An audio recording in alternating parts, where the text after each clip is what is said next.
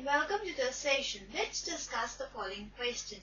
The question says, express each of the complex number given in the exercises 1 to 10 in the form a plus iota b. The third part is iota raised to the power minus 39. For solving this question, we will use the rules for powers of I. For any integer k,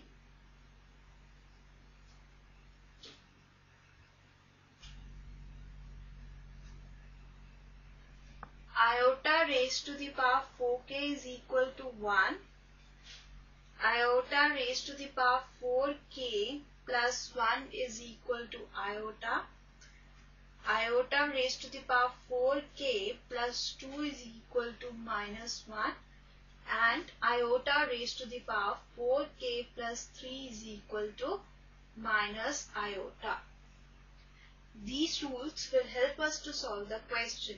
So this is the key idea in this question.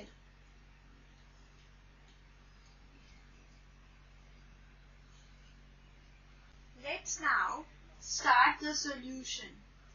Given complex number is iota raised to the power minus 39, and this is equal to 1 upon iota raised to the power 39, and this is equal to 1 upon iota. We can write 39 as 4 into 9 plus 3.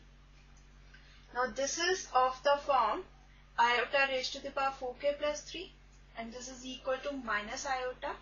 So this expression is equal to 1 upon minus iota.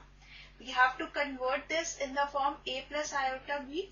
So we will now multiply the numerator and denominator by iota. And this is equal to iota upon minus iota square.